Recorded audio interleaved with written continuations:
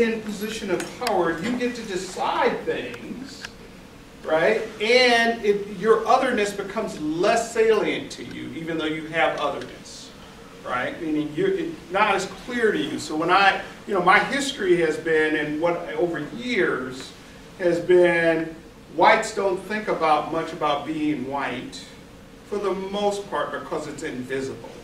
Whiteness is like an invisibility, right? And people of color think about being people of color a lot, right? So they're having conversations, it's on the top of mind, it's in the context, because of the power differentiation issues, right? When you're in the inside, you can't see what it means to be on the outside. It's really hard to identify, right? A lot of guilt and whatnot that goes on in that circle inside too, but for the most part, it's like almost invisible, right? And you have to really think about whiteness and what that means with regards to your heritage and all that. I mean, the fact that that came out in the context of it.